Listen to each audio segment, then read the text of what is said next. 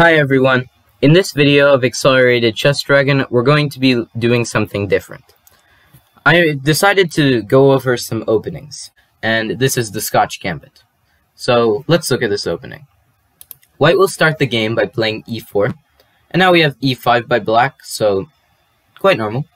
Knight f3, knight c6, and instead of going for moves like bishop c4 or bishop b5, White is going to play the move d4. And after d4 is played, black can go for many different options. He could go for d6, he could go for e takes d4. In this opening, we're going to be looking at e takes d4. And after e takes d4 is played, you could capture the pawn back, but instead, White is going to be playing bishop c4. And he's just not going to be concerned about the material, and he's just going to be continuing his development like he didn't just give up a pawn. So here, black has three main moves. You can play bishop b4 check, bishop to e7, or bishop to c5. We're going to be looking at bishop c5 first, because I believe it's the biggest sideline of the other two moves, bishop e7 and bishop c5. So, after bishop c5 is played, and this is true no matter which move you play, whether it's bishop e4, or bishop e7, or bishop c5, you are going to be playing the move c3.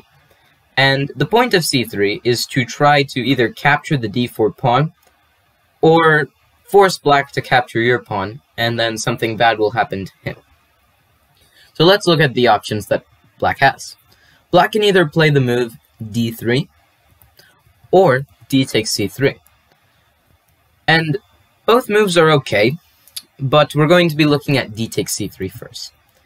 After d takes c3, White is going to take advantage of the fact that the c5 bishop is undefended. And he's going to do that by playing bishop takes f7 check. And after king captures, you play queen d5 check. And here, black could go king f8, he could also go king e8, but in this case, we're going to show king e8. Queen takes c5, regaining the piece, and okay, black could play c takes b2 and get another pawn, but that's not going to be the best idea since it'll just give you more development, so it's highly recommended that you do not play that move. So queen e7 by black, just trying to trade more pieces off. And now queen takes e7, knight g takes e7, developing the last piece. And note that black is not doing this because he wants to castle, since he practically cannot castle. He already moved his king to f7 when he captured that bishop, so really what he's doing is just trying to develop all of his other pieces. We have knight takes c3, and now black is going to play d5. And okay, after e takes d5, knight b4, White actually has a very nice idea, and it's very amusing to me, in my opinion. So White is actually going to be playing bishop g5. And best for black is actually to capture the pawn and not worry about winning the exchange. Because if black plays knight c2 check to try winning the exchange, then he actually just went from equal to lost. And this is how. White is going to punish this move by playing king to d2. And after king d2, you're practically forced to capture the rook. If you don't, then you're going to lose this knight, or if you try to save it with knight b4, then either rook coming to e1 can just win that e7 knight. There's no way from that knight on b4 to defend this knight on e7. So knight takes a1, and now rook e1. You don't capture the a1 knight, because that allows black to escape with king f7, or he could just simply play king d7. The point is that he's able to get away from the trap that White is going to set. So you must play rook e1. And after rook e1, that knight on e7 simply cannot be protected. So you must give it up by playing bishop f5. This is by far one of the best moves. You could also go for h6 to try forcing the bishop to capture, but then again, it's still quite bad, no matter how you put it. So, bishop f5, rook takes e7 check, and now you have to go to f8. Because if you go to d8, then rook f7 check, will win the f5 bishop, and that knight on a1, it's not going to get out. You're simply going to play king c1, king b1, and then you win the knight. So you don't want to do that. So black is going to play king f8. And now, how do you activate the rook on h8? After rook takes e7, yes, white is down the exchange, but what is black going to do? I mean, black is up the exchange, true, but how is he going to take advantage of it? I mean, he's not even able to activate his rook. So, being up the exchange here is practically pointless for black, and white is easily going to win this with no trouble at all. Instead of playing d takes c3, black also could play the move d3. And if you play d3, you're not actually going to capture that pawn immediately as white. Yes, you can capture it, but that pawn is practically going nowhere. So you can capture it whenever you want. So white is going to play b4, attack the bishop, and now bishop b6. The bishop stands best on this diagonal, so you might as well put it there. And now you're not going to capture the pawn yet again. You're going to play a4. And the point of a4 is to try to trap the bishop with a5. But black is, of course, not going to allow that, and he's going to play a6. And a5 could also be played, but then white would just play b5 and attack the c6 knight. So, a6. Bishop takes d3 by white. You could capture with the queen, but capturing with the bishop comes with a really important reason. After d6, you castle, knight f6, normal development, knight bd2, black castles, and now knight c4.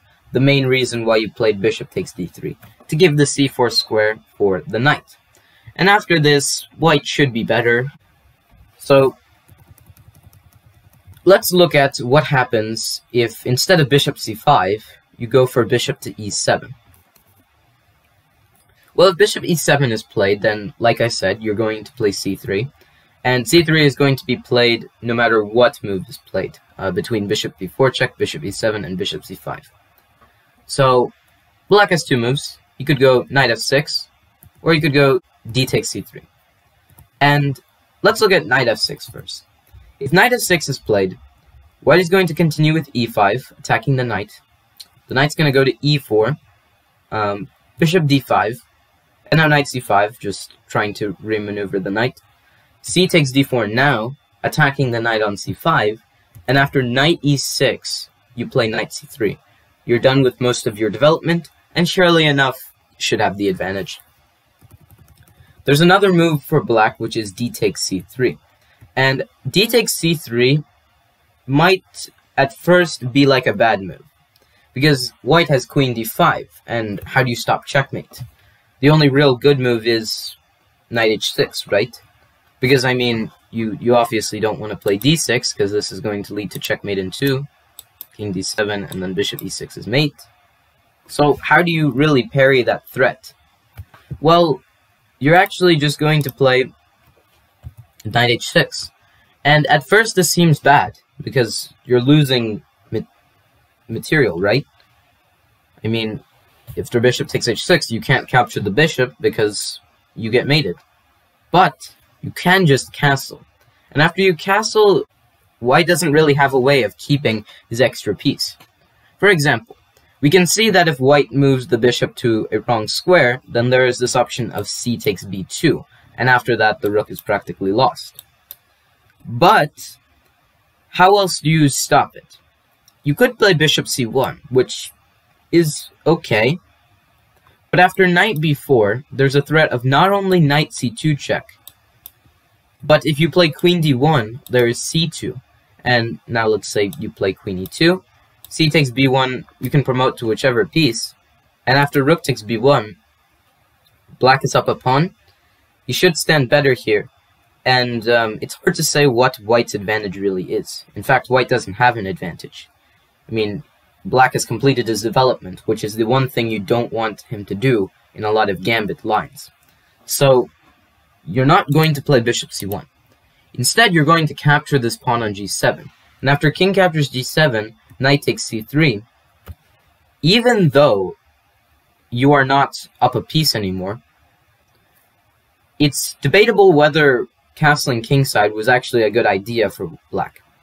And the point is that his kingside structure is completely stripped away, and after white castles queenside, pushes the pawns, he should have a good attack, and it could be an easy win for him.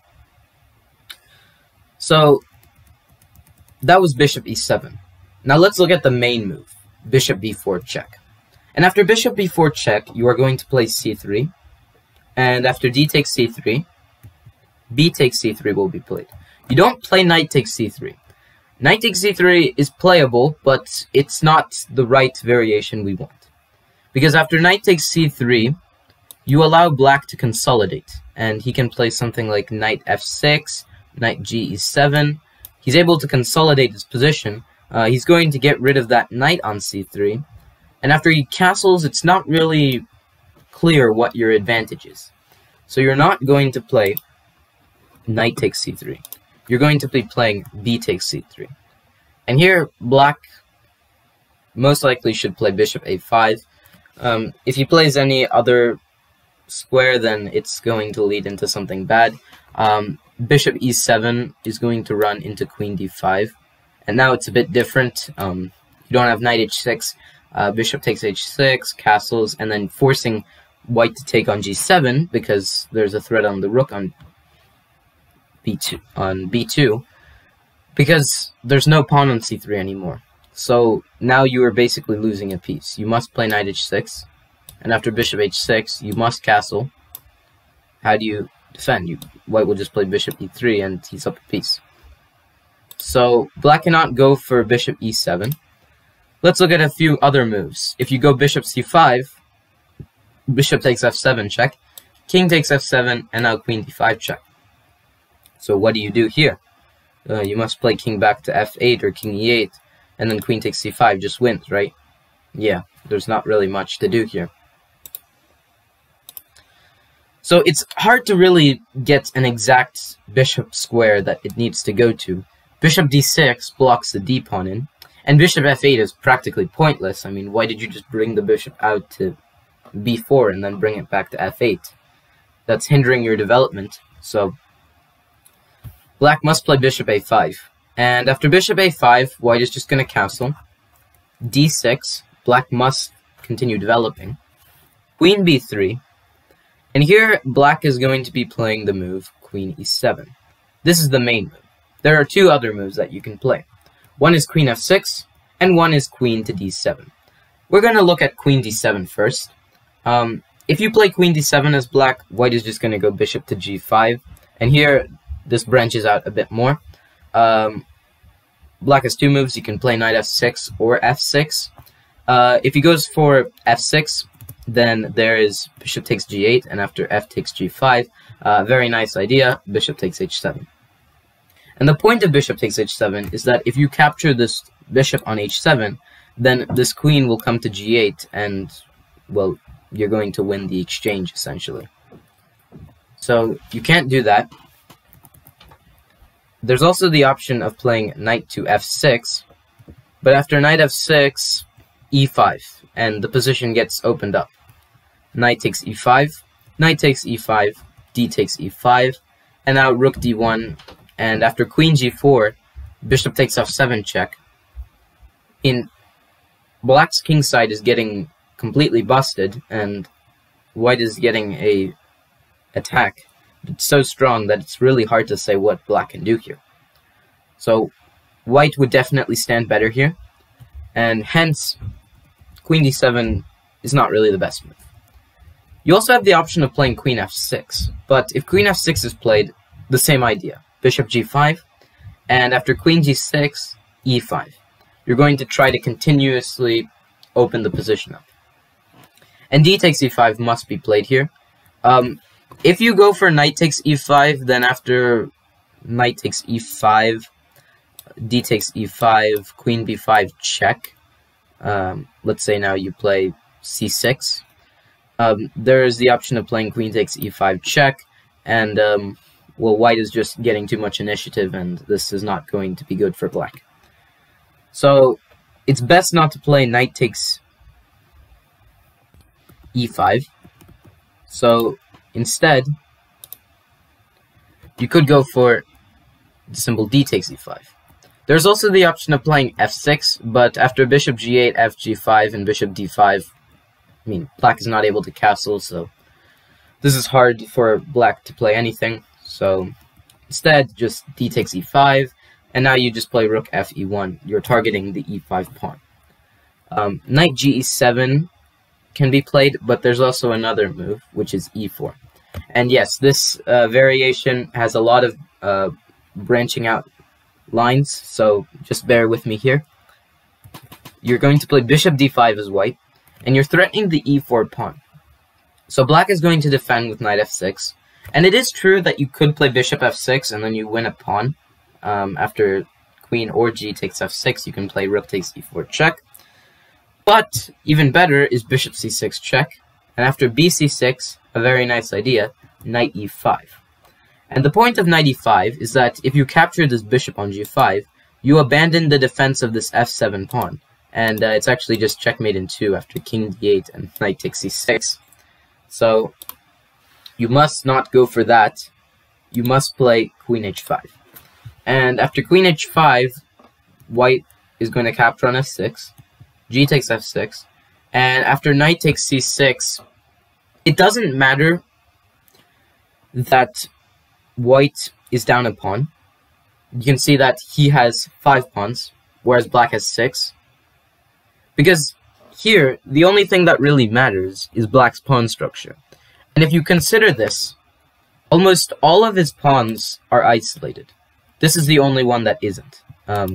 This is the only pawn that isn't isolated. All of these other pawns, they're all isolated. 2 pawns are even doubled. And this is hard for black to even play. I mean, his king side is just stripped apart. And how does he continue from here? It's very hard to say. So it's not really an easy position to play, as we see. If you go e4, you could go knight g e7, but then there's bishop e7, and if you play knight takes e7, then there's knight takes e5. And this is crushing for white. He's winning this f7 pawn, he might get queen b5 check ideas in, and black has absolutely no counterplay just because he didn't castle earlier. So that is essentially how you play against queen to f6.